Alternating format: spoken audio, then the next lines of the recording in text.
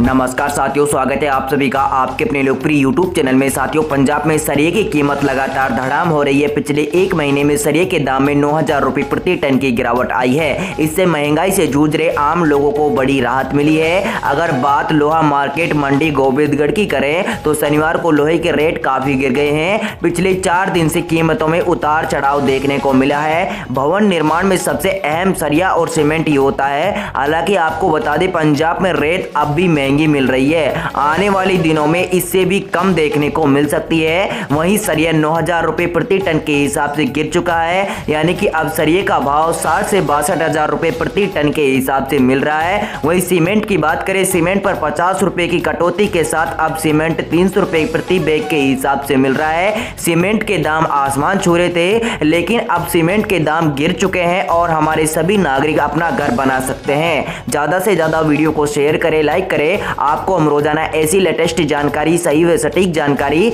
इस चैनल पर रोजाना प्रोवाइड कराते रहते हैं। ज्यादा से ज्यादा वीडियो को शेयर करें, लाइक करें। मिलते हैं अगली वीडियो के साथ, तब तक के लिए जय जवान जय किसान।